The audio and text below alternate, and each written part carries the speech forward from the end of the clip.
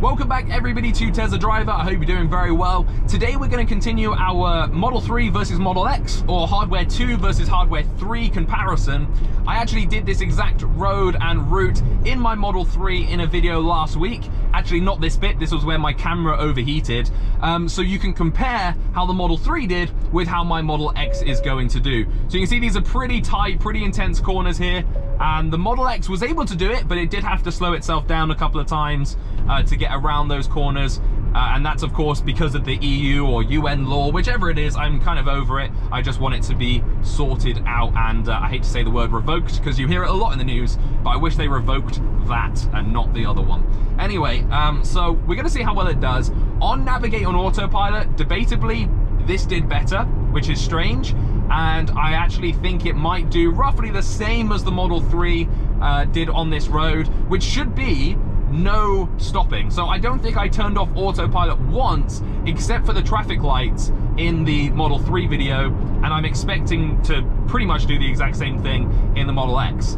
I'm gonna do the same speeds, which is roughly 50 or 40 all the way. I don't really do 60 on these roads, especially not on autopilot. And hopefully if the traffic's good to us and no one does anything crazy, it should be just as successful. And this is very much a daily drive for me. This is somewhere that I drive a lot. So it's a road that I've autopiloted on before, but you know, it's just a nice, easy road, I guess, to drive on. Now, the sun is absolutely beaming down on us, but you'll remember it was beaming down in the other videos as well. We're hitting some puddles there, and we've got a little bit of a squirter onto the screen to wipe that off. But I have actually tried this in some pretty wet weather and some pretty flooding weather as well, and autopilot works quite well with water until the whole, well, like if both lines are submerged underwater, it has a little bit of a fit, but otherwise it's quite good. So this is a slight blind right turn. Oh yeah, a little bit late, but it kept us in lane and was able to do it. You can see the car parked on the left there. I wonder if it's going to pick it up at all. No, it didn't pick it up, but it wasn't bothered by it. And what you will see as well is I think the Model X is a lot better at picking up other cars coming on the other side of the road. Now, I'm not saying it picks the correct car, and I don't know if it can select things like pickup trucks yet. I haven't actually looked. Here's some more puddles. Oh, interesting. We've got quite a lot of, quite a big squirter on that one. Let's just wipe that off. But again, as you can see, it's still, even with that on there, it's still really steady, and it's still doing this really nicely. We've got a car coming across the lane here. What's the car gonna do? It broke quite hard, but that was okay. I wish it didn't, and I wish it did that a little bit more smoothly, but it did the correct thing in slowing down. So, you know, I can't complain for that, obviously. And it didn't seem to have any issue with water coming on the screen, and that was a lot of water, so that's okay as well, I guess. But yeah, so I'm gonna watch the screen down here a little bit and just see how well it picks up other cars, because the Model 3 would pick up maybe 1 in 3, let's say. Whereas this, yeah, pick that up. Is it gonna pick this up? Yeah, it's picked that up nice and early as well. Gonna slow it down myself here. And hey, look at that, it did it all. No problems. Oh, come on, let us go through. Are we gonna be able to go through here? If it follows the car in front, we might be all right. Yeah, it is. Guys, we're not gonna even stop. All right, this is working out so far better than the Model 3 performance, which is pretty crazy. So we got really blinding sun, but can it pick up that car? It still did pick up that car, although it was right at the end. Wow, that is insanely blinding sun. Sorry if you can't see anything in the camera. I'm not God, I can't move the sun, sadly. I need to turn my aircon on though, because it's getting a little bit steamy in here by the looks of it. Oh no, that's making it worse. Come on, aircon. There we go, that should be all right. But still, it's doing really well down here. We are currently sat at, it was 3 notches behind the car in front. I'm gonna put that to 2 notches, just because we're going a little bit slower.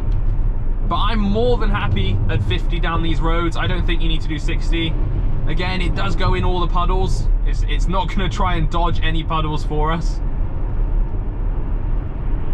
And don't forget also, this is with my Model X with a slightly fogged up rear camera, or at least when I started this journey, it was fogged up on the right. So I'm intrigued to see how that works. And I honestly honestly knew this, but I think it's because of the air suspension as well.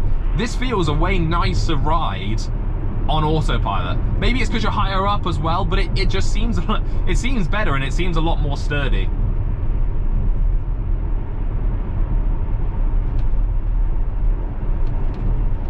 The one issue with the Model X obviously here is its absolute size. It's got quite a bit extra girth than the Model 3 had in every angle, in every dimension.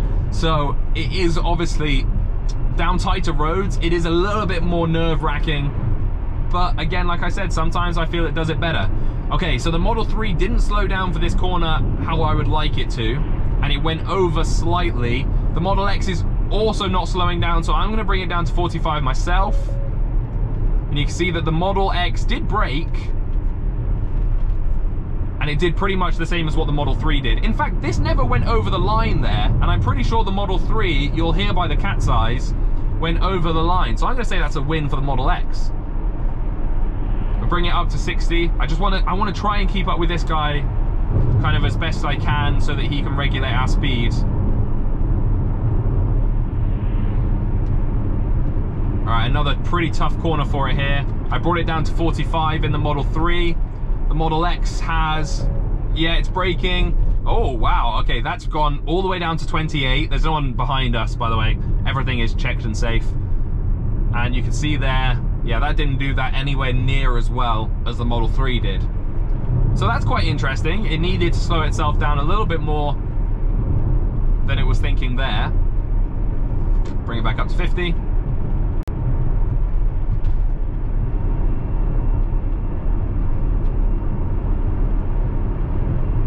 And this is where we get into a 30. So again, it's not going to slow itself down for us. So set it 30, nice and early. Is it going to see the bus as a bus? Yeah, it saw the bus as a bus very, very early on. It sees that car. I'm just going to say, I think it's a lot more solid in a lot of areas in the Model X, in Doom. Doom is actually doing pretty well.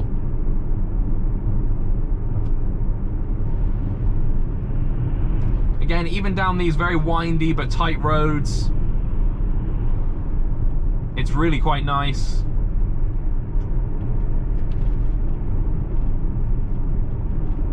Sometimes it almost turns so tight, and then other times it seems like it's not going to turn at all. It's really weird. But again, this is, I actually, loads of people commented when I said this was an issue. For example, here, naturally, wheel would start accelerating up to 60. As you can see, he started to accelerate, whereas I'm still at 30, I'm still at 30, I'm still at 30, still at 30. Now I can bump it up to 60. See what I mean? How long I have to wait to get that to start going. Now, you can use the accelerator pedal to override that pretty much and make it a little bit better, but then, you know, you're putting your foot in and you're putting more, you're doing more of the work. But still, we've not had to turn off autopilot yet, which is good. Whoa, it's braking, it's braking. Okay, it's braking there. Really hard. That was braking really hard and didn't feel right. I'm not sure what it was braking for. Again, really nice around the corner where it used to have loads of troubles. And through here, it's just cruising nicely. So I'm gonna set it to 60. I'm gonna set it to 3 clicks back from the car in front. And that should give us a nice real world version of whatever someone that buys that car would drive, which is 60 actually. Oh, they're actually coming off here. So this is gonna be really good as well to see how it does this. It's braking quite hard. Yeah, and it stopped nicely behind this car. And as it gets out of the way, the car starts to accelerate again. And it's starting to pick up speed relatively slowly. Actually, really quite slowly. But still, not too bad. This is so bright. Again, I can't see hardly a thing in front of me. This is a tight corner. I think I brought it down to 45 in the Model 3 video. It's a horrible little corner for autopilot for some reason. Yeah, go on, tuck in, tuck in, tuck in. Yeah, it did it, we're okay. And then I think I just pumped this up to 60 to get down all here. So again, this has worked really well on A roads. Yes, you have to baby it, you have to up and down the speed limits, and it doesn't do all of that by itself, which is really, really annoying, because I don't want, or I don't care about seeing cones on my screen. I care about it going round a corner. So let's try and maybe focus on that rather than the little gimmicks. And the slowing down, speeding up around corners, and also just cornering obviously better, definitely is something that needs to be worked on the A roads. But otherwise, I think if it could do that, and obviously red lights and stuff, but it says it will do that by the end of the year, it's doing it really, really well. And it's come across just leaps and bounds. Bring this down to 50 for this corner. Again, I don't want to have to be doing that. Actually, I'm going to bring it down to 45. It's quite a tight corner. Oh my gosh. Yeah, that was, I think that would have just about curbed maybe, but that was way too close for my liking. That's a real shame. It'd been doing so well. I think it was probably because of the light and because of all of the sunshine that it really had a little issue with that little area. But otherwise, like I said, it's been really, really quite solid. I'll keep this at 55 around this corner and see what it decides to do. It should, I think it should be able to take it at about 50. Yeah, 53, not a problem. It did come up with a beep again, which is annoying, but otherwise it was still pretty steady. Now we do lose some lines here. Is the car gonna focus itself on the left line, or is it gonna bounce around?